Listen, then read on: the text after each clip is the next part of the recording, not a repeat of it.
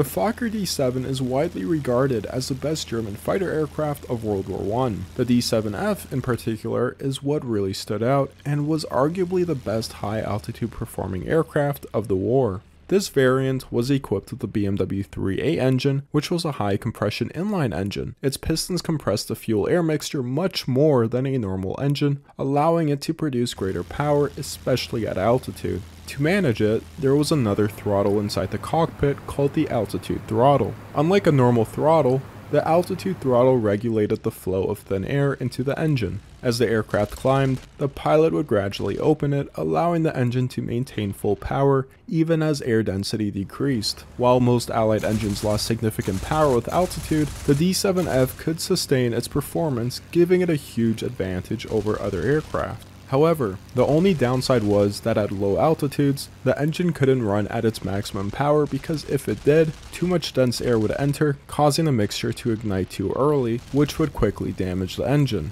By the end of the war, more than 3,000 Fokker D.VIIs were produced, and about 25 to 30% of them were fitted with the BMW engine.